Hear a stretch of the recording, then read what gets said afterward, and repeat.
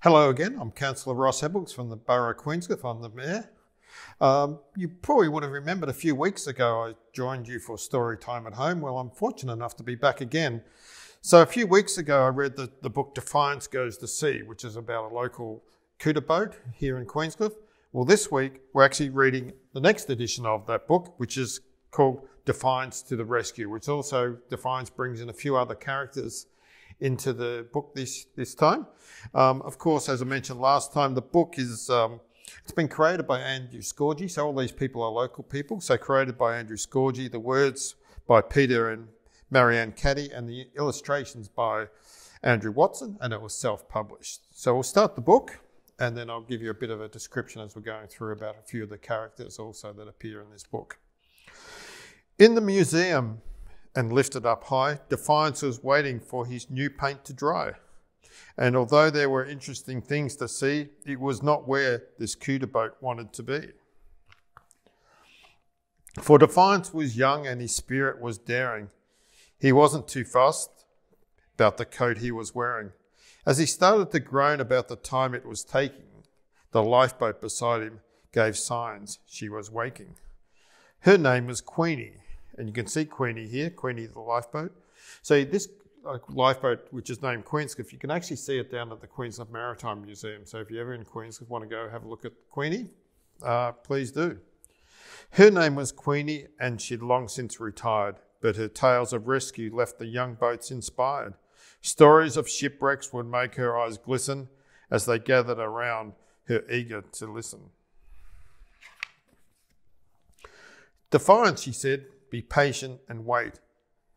He said, I don't need this. I already look great. Queenie just smiled, took a big breath and sighed. It's more than just how you look, she replied.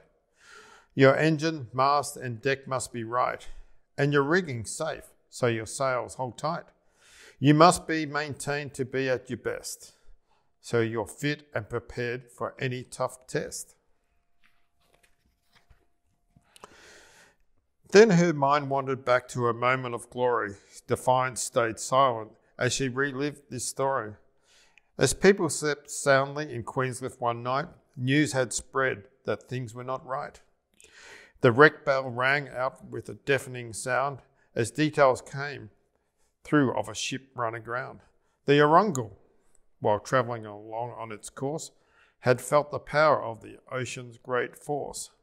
Now the wreck bell, there is a photograph here of the wreck bell. The wreck bell is still up, and it's at the bottom of Jellybrand Street in Queenscliffe. So if you're coming down to Queenscliffe to the museum or to the harbour, drop in and say hello and have a look. Well, you probably wouldn't say hello to the wrecking bell. You can if you want, but certainly go and have a look at the wrecking bell. High seas and strong winds caused panic and grief as the ship ran ashore and was stranded on reef. Then Queenie shuddered, remembering the sight, how the rescue team sprung to action that night. Down the steep ramp off the pier she flew. She ploughed through the sea with her fearless crew. Towards Barwon Heads she was out on her way, where perched on rocks the Arundel lay. With her rescue team she located the wreck. There were 90 passengers stranded on deck.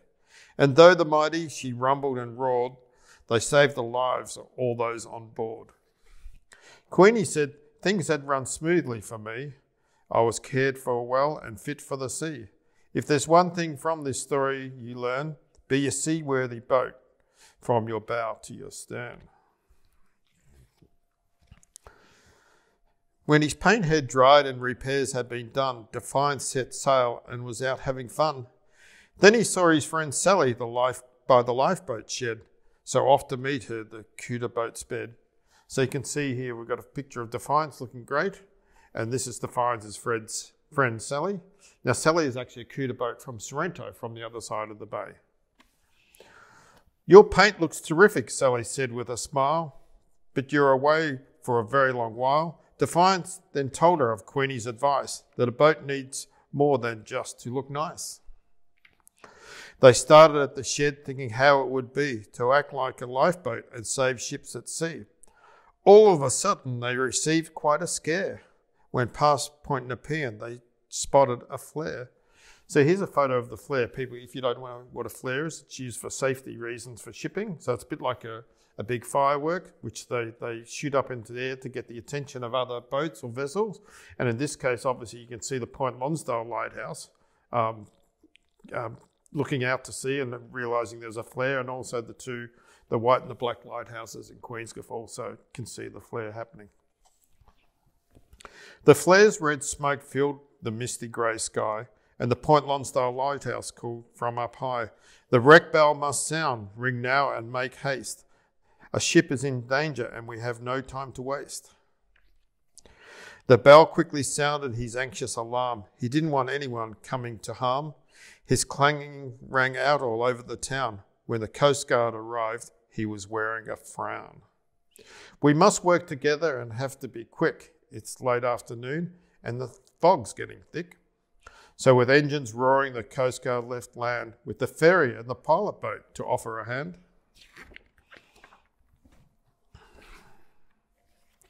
Away from the harbour and out through the Rip, they set out on a truly adventurous trip. And motoring along, not far behind, were Defiance and Sally with some action in mind.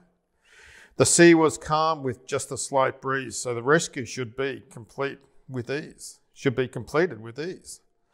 But the mist closed round them and the vision grew poor, and nothing was heard but the engine's great roar. The Coast Guard then grumbled, "We can't see at all. Turn off your engines, we might hear them call." But big boats are helpless if their engines don't go, and fear for the ship was beginning to grow. The Couta boats called, "This rescue won't fail," as they switched off their motors and hoisted up sail. The shipwreck's distress came clear through the night, and the Couta boats found him a desperate sight. So here you can see the Couta boats and the big ship here in the background. Defiance worked quickly and began to use force, trying to set the ship back on its course. He pushed it and pulled it and gave it a nudge, but however he tried, it just wouldn't budge. Sally knew their work had only just started, so back for the big boat she quickly departed. The rescue needed their muscle and power, and they returned to the shipwreck in under an hour.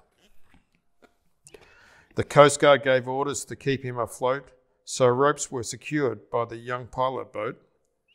He moved with great speed, he was willing and able, till the ship was held safe and with strong rope and cable. The boats in the harbour let out a cheer as the town's new heroes began to draw near.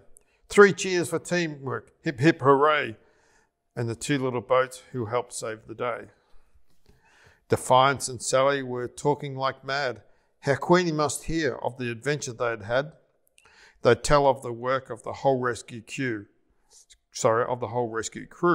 but somehow I knew she already knew. That's the end of the story. There's also at the back page, it just shows the Defiance and Sally, and also shows some of the other characters in the Queenscliffe. So we've got the Queenscliffe Ferry, we've got the wreck bell, their local Coast Guard, pilot boats, and also, as I mentioned earlier, we have our lifeboat. All these are still able to be seen in Queenscliffe, so feel free to come down and visit and say hello to all the boats that are part of this story. And thank you again for joining me at Storytime at Home. Thank you.